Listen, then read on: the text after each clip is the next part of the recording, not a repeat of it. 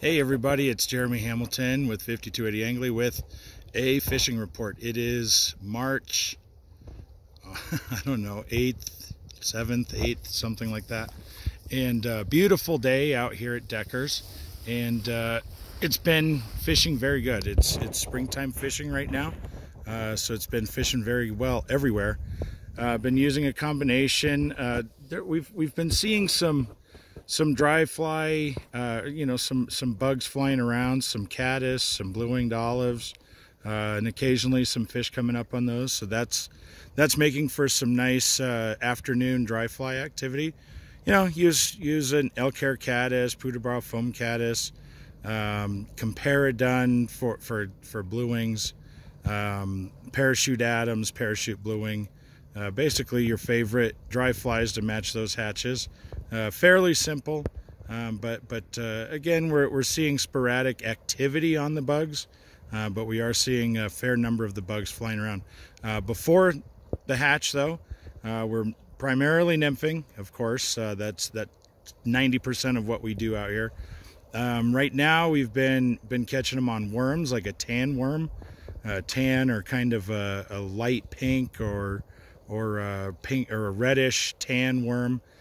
Scuds, orange scuds, small ones, olive scuds. I'm talking like a 16, 18 on those. Caddis larva, my favorite is the caddis candy, but any caddis larva will work. Simple, just olive dubbing and a black head, and that's been working very well. And then pheasant tails, juju baetis, two-bit hookers, radiation baetis, any of those little guys in an 18 to 20 have been working well. Purple, olive, black, mercury baetis, any of those have been doing well. And then I've been doing caddis pupa, kryptonite caddis. Juan's kryptonite caddis has been working very well. Bar's graphic caddis has also been catching some fish in an olive color. The caddis, we're getting close to the Mother's Day caddis right now, and those are going to be a dark olive to a black adult body, and as pupa and larva, they have a kind of a chartreuse body, so you want to use those.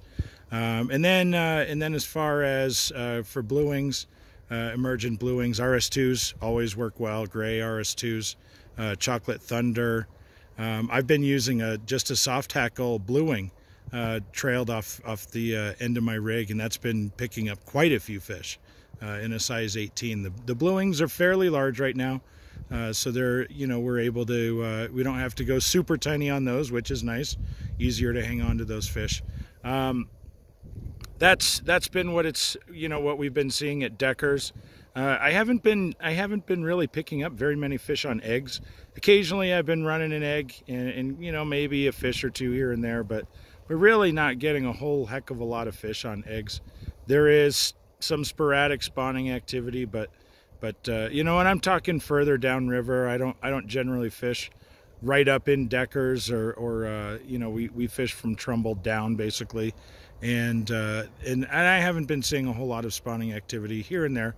But again, if you do, as always, mind the red. Stay off their spawning beds, which is a clear, clean gravel patch in the middle of somewhat shallow riffles.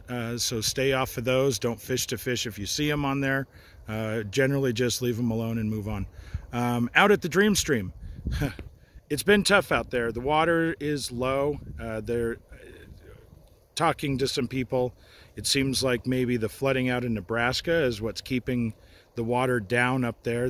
Talking to Landon Mayer about that the other day, and that's kind of making fishing tough. We haven't had a huge run of the migratory fish coming out of 11 Mile, but there are some.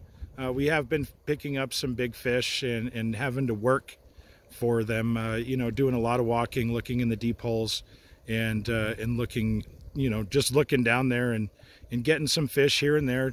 Basically the same rigs minus the caddis and scuds I've been using out at the Dream Stream. Worms, but out there I use a darker brown worm.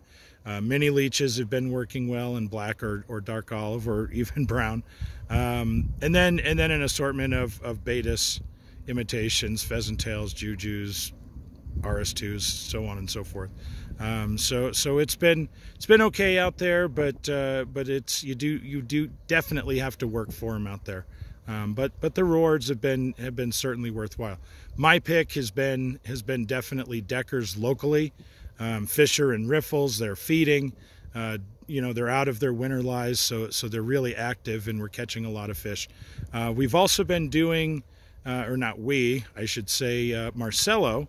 Our guide Marcelo does float trips up on the Colorado and Roaring Fork, and I don't think the Eagle, but we do fish the Eagle as well.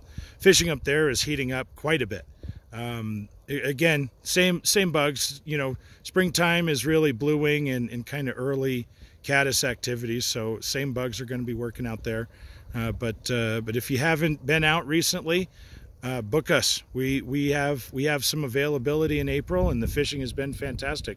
If you can't come with me, go with any of our other fantastic guides, and we'd be happy to show you around and get you dialed in for the spring and hopefully for the summer. So as always, hope that helps, and follow us on Instagram, 5280 Angler. Follow me on Instagram, Jeremy Hamilton Fly Fishing, 5280angler.com, and I will see you out there.